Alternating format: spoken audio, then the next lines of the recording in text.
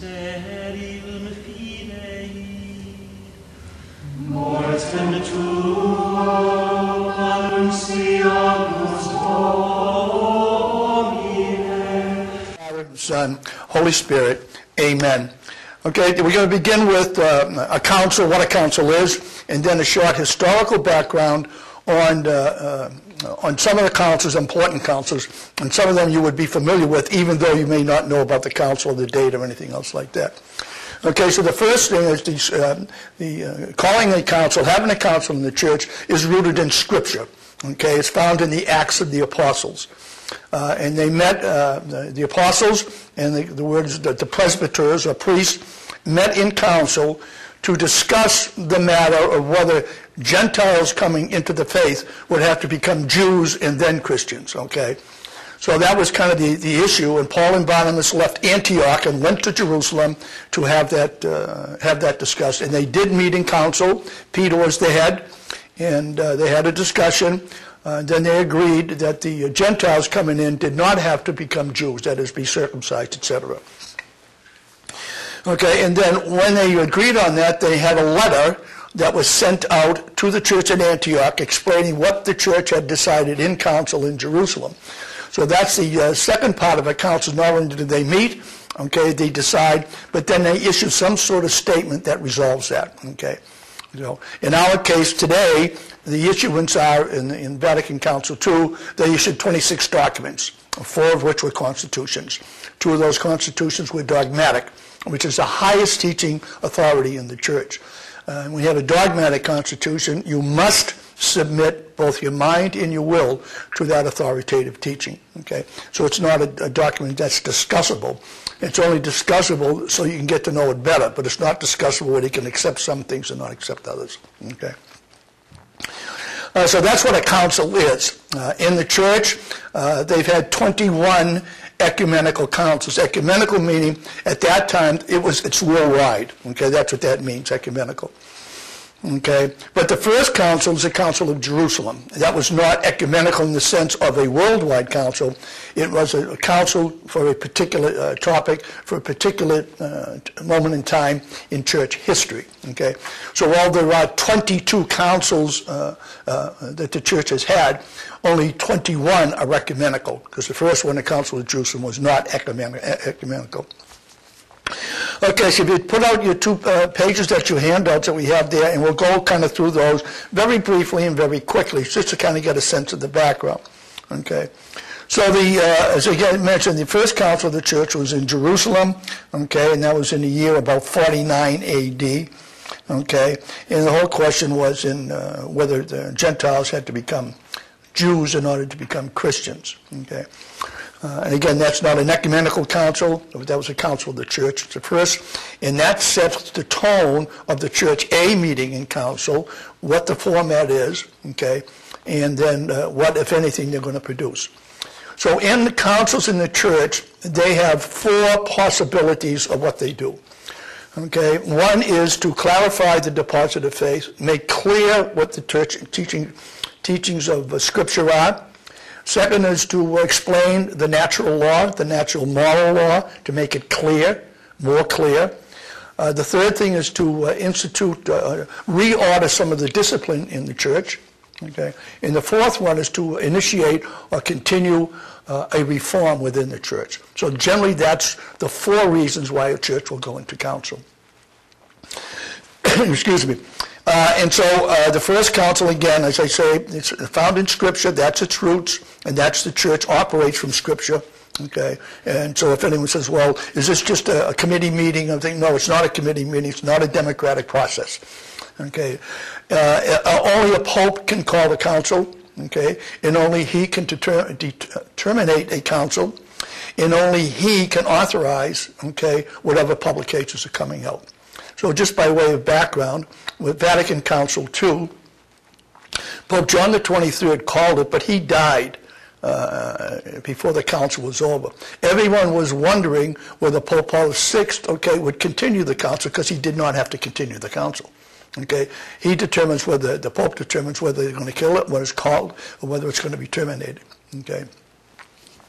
The other thing is that the Pope has to sign off on all those documents. Okay, so for instance, on the dogmatic constitution on the church, there was Pope Paul VI would not approve that constitution unless they had what they call a nota previa, a note prior to the constitution clarifying certain aspects. And what he wanted to make sure that everyone understood that collegiality among the bishops is not democracy. Okay. What it is that the Pope and the bishops in council together act collegially, but it's not a democratic process. The Pope calls the council, terminates the council, approves what's going to come out of the council. And only the Pope does that. So the Pope can act on his own, or he can act in concert with the bishops in council. Okay. That was one of the, in Vatican Council I, those two, primacy of the Pope and also the infallibility of the Pope, okay, were declared in Vatican Council I. So when the Pope sits in the chair and makes an ex-cathedra statement, he does not need the support of the bishops. He simply does it because he's Pope. Okay, or he acts in council, in collegial togetherness with the bishops, and that's in a council. Okay, so we want to make sure we're clear on that. So these councils are not a committee meeting. It's not a a national caucus. It's not a meeting of the Republican Party or whatever. Okay, it's a holy, sacred work of the Church under the auspices of the Holy Spirit. Okay, with a hierarchical structure of Pope calling a council, approving, and the bishops in collegial action with him. Bishops cannot call a council.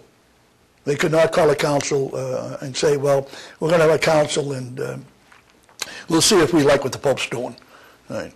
It doesn't work that way. Okay. As a matter of fact, after Vatican Council II, there was a movement among some bishops around the world that they call Vatican Council III because they didn't like what went on in Vatican Council II. Right? I'm just saying it doesn't work that way because most of us have a democratic view of things, okay? One man, one vote. Okay, so then the first ecumenical council of the Church was the Council of Nicaea. And that was held, actually it was held in Bithynia, which is in the Roman Empire. I'm doing it very quickly. The Roman Empire had split, okay? Constantine had taken over to the eastern, and then Rome remained the western part of the Roman Empire. So this was held in the eastern, or Byzantium, okay? And Pope Sylvester and the Emperor Constantine, okay? There were 300 bishops there. Pope Sylvester was not there, but Photius was his representative, okay? In here is a very significant council. That was held again in 325, right? That creed that we profess every Sunday is come out of the Council of Nicaea. So that creed is 1,700 years old, okay? And the church has professed it. Now, what was issue with that was the Arian heresy. Arius, a priest, was teaching that Christ, was fully human, but he's not fully God. Okay, he was like God, but he was not fully God. Okay, so Athanasius then had pleaded the bishop, and they held the council to resolve this question. Okay, and so if you look on that handout about the topic, and then you say the divinity of Jesus of Nazareth. Okay, and then you have the Greek there, homoousios. Right? And homo is simply the prefix meaning the same. So if you have homosexual, it's the same sex. Okay? And then ousios is kind of the substance. So what the issue is whether the Jesus of Nazareth was fully God and fully man. Okay? And the council says no, he's fully God and fully man. So that's why at the words at the in the creed, when he said he became incarnate of the Blessed Mother, okay, and through the power of the Holy Spirit became man, we bow our heads, because that was the essence of the Council of Nicaea, whether this Jesus of Nazareth was fully God or fully man. Okay, so that's what that council was about. Okay, and they had some other thing. But you notice there was 318 bishops at that council. Okay, now obviously, today it's a lot easier to get around and get together, and so a lot of the limitations on bishops being there were their availability, the means of transportation, and all that kind of business. Some of them could not even travel because they were not permitted to travel and things like that. Right? The next one is kind of interesting, is Council of Constantinople. Okay, is now it goes back to the Trinity, whether this Holy Spirit is a distinct person in the Trinity, or is this kind of just the Spirit of Christ. Okay, and so at that council they declare that the Holy Spirit, and we have qui simul adorator, is with the same, is adored the same as Father and the Son. So there are three distinct persons in the Blessed Trinity. One God, three distinct persons. Okay, and that council is 150 bishops. Then the next one of any significance for us, okay, it was the Council of Ephesus. Okay, and that was Pope Celestine I. And there were 220 bishops. Here it became whether Mary was the mother of God. Okay, and therefore it was declared infallibly that Mary is Theotokos. Theos is God, and she is the God-bearer, that in her womb she bore the living Son of God, God the Son, and allowed human flesh, him to take on human flesh through her.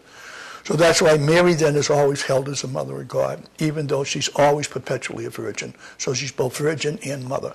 And that's what that was declared. Okay, so these are issues. Okay.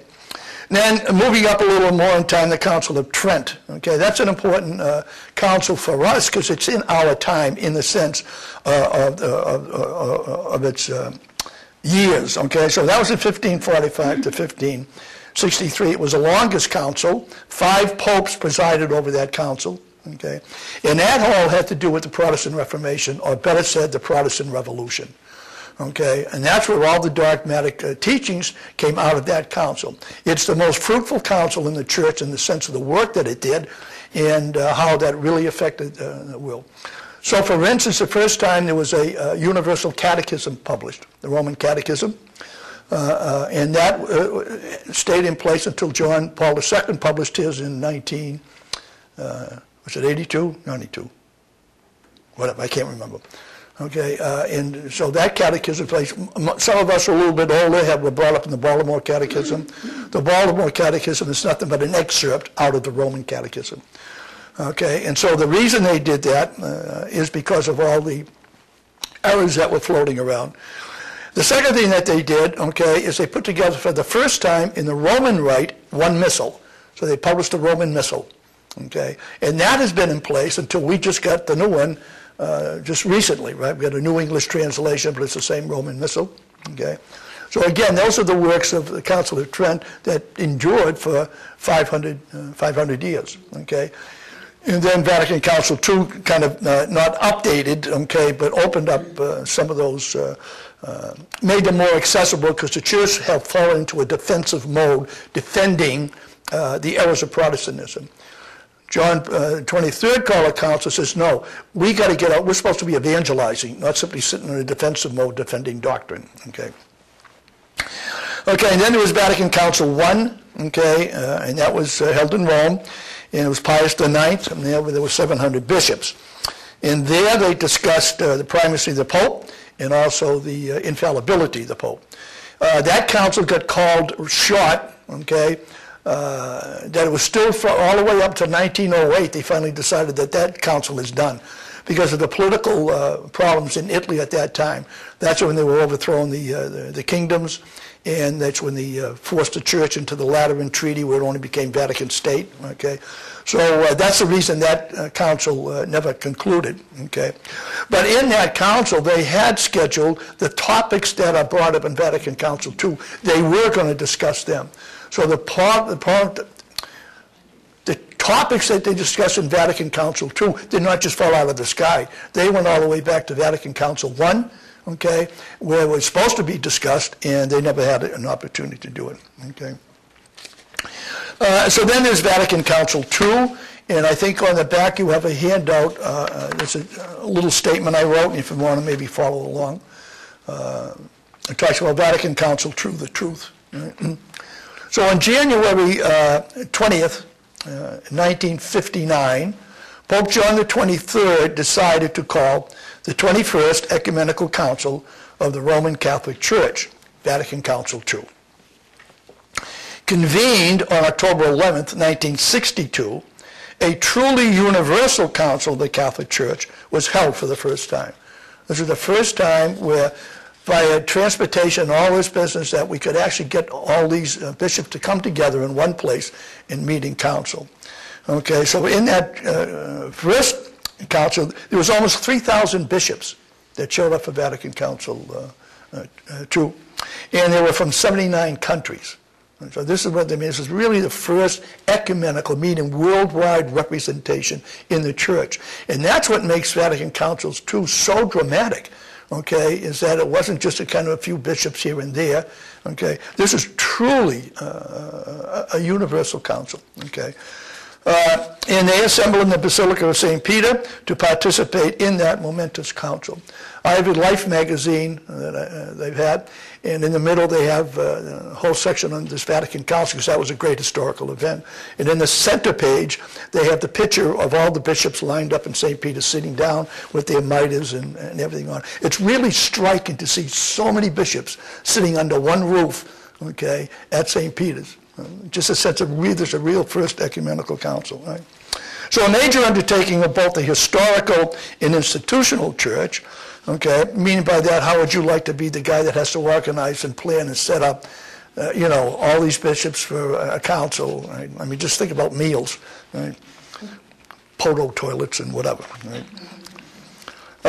And so a major on the historical church, Vatican Council II, exercised supreme magisterial authority by confirming in contemporary terms infallible dogma and explaining more fully moral and social teachings as they relate to modern culture. Conciliar documents, especially constitutions, are of the highest teaching order in the church, and therefore they are of grave importance for the church as a whole body and also for every individual baptized member. Dogmatic constitutions, for example, require of the baptized full agreement of the mind and complete submission of the will.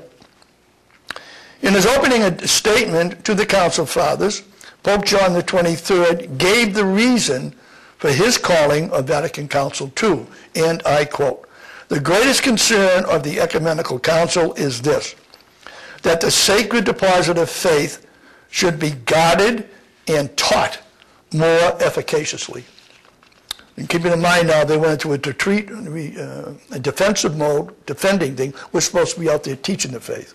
Okay. With the following statement, that Supreme Pontiff convened Vatican Council, and he said, "Transmit the deposit of faith pure and integral, without any attenuation or distortion." So that's what the council was supposed to do. That was the charge given to them, the fathers, by Pope John the 23rd. In a magnificent demonstration of episcopal collegiality, two popes, John the 23rd, he died, and Paul VI, and all the bishops present at the various sessions of Vatican Council II published 16 documents, 4 of which were constitutions. That's what we will do in the 4 constitutions. 2 were dogmatic, okay, the dogmatic constitution in the church and the dogmatic constitution on divine revelation or sacred scripture. The other were pastoral, the church in the modern world, and then the last one, the constitution on sacred liturgy, allowed a limited reform of as liturgical practices in the Roman Rite. So first, the November 21st, 1964 dogmatic constitution on the church, the Council Fathers defined in unambiguous language the divine nature, hierarchical structure, and human character of the Catholic Church, recalling with profound humility both the God-given evangelical mission of the apostles and also the ecclesial status of each member of the mystical body of Christ. And we're going to get into that because this is the first time they acknowledged the laity and they talked about the special vocation of the laity. So that was just in that alone, this was a remarkable council. Okay. Then second, the November 18th, 1965 dogmatic constitution on divine revelation, okay, the unfathomable treasures of sacred scripture were opened once again for Catholics. And after the council, after the Council of Trent, there was with the invention of John Gutenberg Press, there was a lot of funny Bibles running around. Okay, so we were given the Bibles, but we put it on the desk and you didn't read it. Okay, one of the great gifts of the council now is reopening sacred scripture.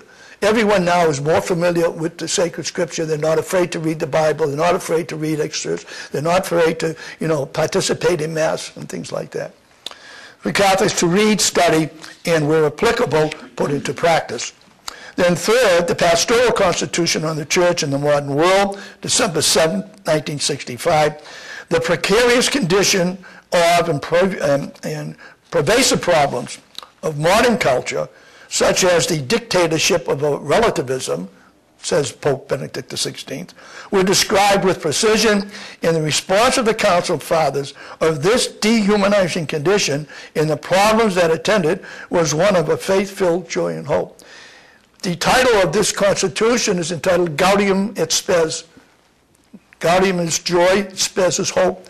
Now here's the Catholic Church in probably the most horrible times after World War II, okay, the whole business of secularization stuff, and the church is declaring joy and hope.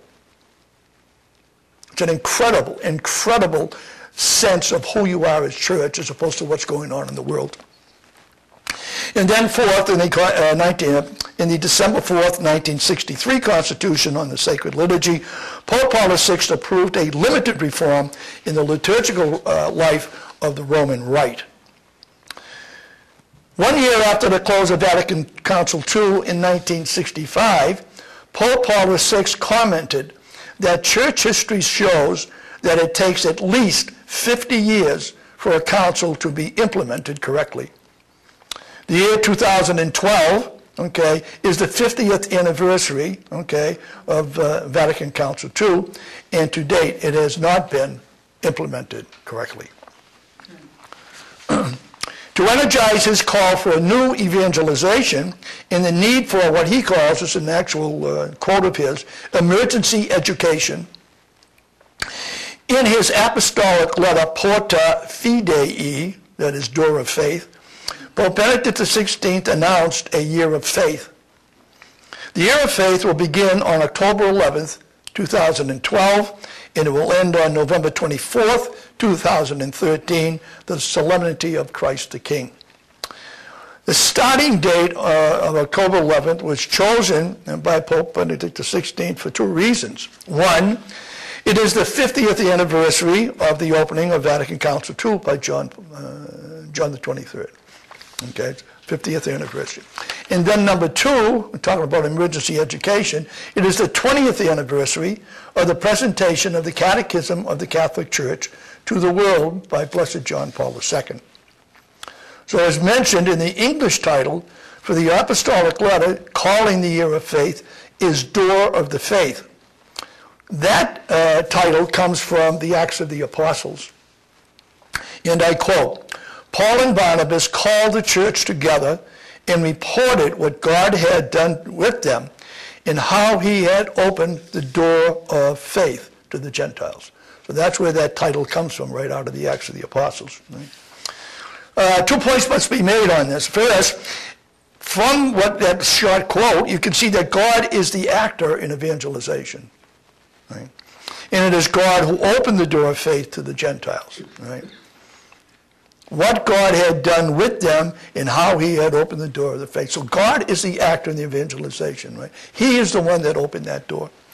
Okay, and second of all, okay, the door of faith at that time was open to the Gentiles who were either non-Jews or pagans. Okay, today, due to the de-Christianization, the door of faith has to be opened up to the de-Christianized.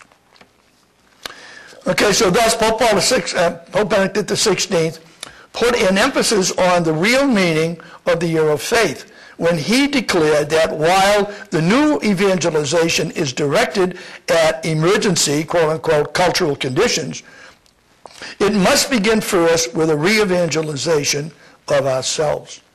The bishops in America who went over for their ad limina visits to Rome, he addressed them and told them the new evangelization has to start with ourselves.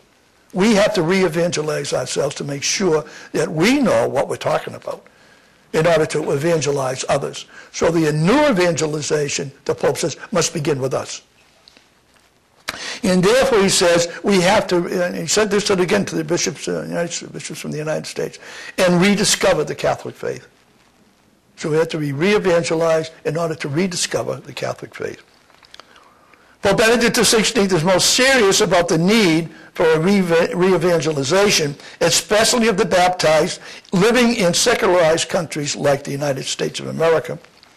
By re-evangelizing ourselves, the present Holy Father is confident that the basic tenets of the Catholic faith can be rediscovered, even by those who suffer from the three wicked eyes: ignorance, indifference, and indolence. Every baptized person, then, should know that the Catholic faith begins with the first Christian mystery. That is the most blessed Trinity, Father, Son, and Holy Spirit. The primacy of this mystery is confirmed by Jesus of Nazareth himself. In the concluding passage from the Gospel of St. Matthew, our Lord sets forth neither a recommendation nor a suggestion. He issues a divine order, a command. Go, therefore, and make disciples of all nations, baptizing them in the name of the Father, the Son, and the Holy Spirit, teaching them to observe all that I have commanded you. And behold, I am with you always until the end of the world. I'd like to just take a moment and just kind of run through that little passage, okay, so we get a sense of what it is, okay, and very briefly. Number one, go is an instructive order to proceed forthwith, as in a traffic light the color is green, as opposed to a yellow cautionary light. And yellow is used specifically like cowardice, lack of backbone to get out there. And number two, make disciples of all nations means to recognize, to evangelize, and to catechize everyone. Baptizing in the name of the Father and of the Son and of the Holy Spirit constitutes the essence of the triune God. Three distinct divine persons in one only God. Teaching them all I have commanded you is an order that must not be disobeyed, either in truth or in love. And last of all, behold, I am with you until the end of the world, assures both those in authority and those who are called to obey that the ultimate authority is the obedient one, Jesus of Nazareth, or Jesus the Christ. So in the church, neither human weakness nor the prevalence of personal sin can destroy or derail Holy Mother Church. So in sum, there are four basic mysteries, which I had mentioned: the Trinity, the Incarnation, the Paschal mystery, and then the mystery of the Church. So if we do not focus on the essentials, how do we rediscover the Catholic faith that we profess each and every Sunday? Furthermore, how can we re-evangelize ourselves and consequently evangelize others in what the Catholic Church believes, teaches, and lives? Okay, so this is the reason that we are offering these 4 Wednesdays on the 4 constitutions, so we can begin, because that's the latest authoritative teachings by the Church, on the Church, for the Church. And so that's why we're getting together, hopefully that we can evangelize ourselves by getting to know, or rediscover, or discover the faith in a more fundamental, basic way. Okay, thank you. In the name of the Father, and of the Son, and of the Holy Spirit. And